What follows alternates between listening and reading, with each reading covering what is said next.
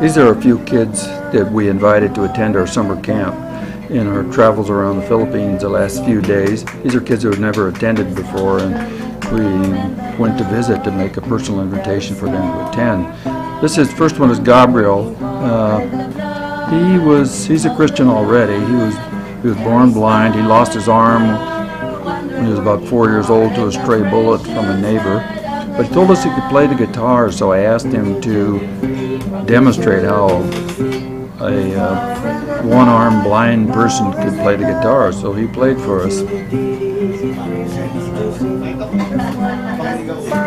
And he can make it work. He did really well, and he's looking forward and excited about coming to the camp next week. We'll fly all these kids to Manila, and they will join us for a week at the summer Bible camp.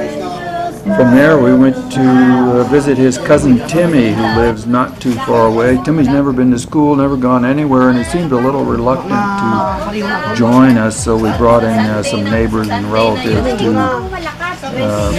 work on him. By the time we left, it looked like he was ready to attend. I guess we'll find out in 2 days from now whether he shows up. They have to travel to the big city and get on an airplane and fly to Manila, so his mother gave permission. So we hope to see him there. Then from there we went out to another very, very remote place where there's a family with 5 blind kids, and 2 of their daughters are the right age, and they were excited. They're ready to go to camp. They've never been to school, never gone anywhere either, but they're looking forward to it, and we're looking forward to having them there to join us at the camp. From there we went to another province and visited Rowena. Found her at home. She's left to take care of her younger siblings and cook their lunch and to do everything for them. So we talked to her about going to camp, and she's interested in going to camp too. But we had to wait for her mother. Her mother came home, and her mother is all okay with her for going to camp, but then we had to wait to the father, so I guess we won't know either for sure about Rowena until a couple of days.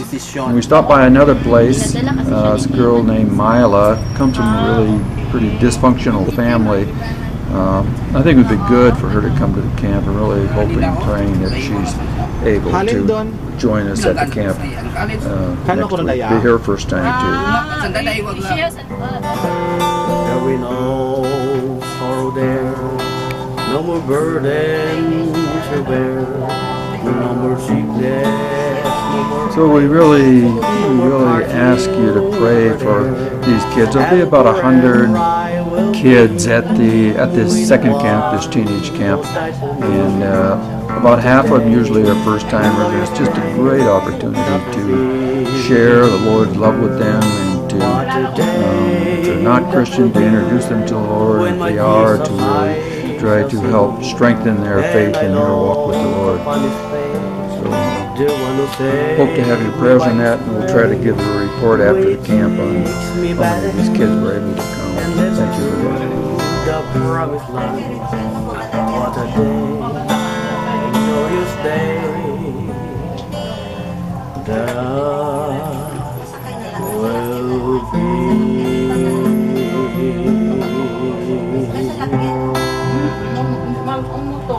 Pasensya ka na po.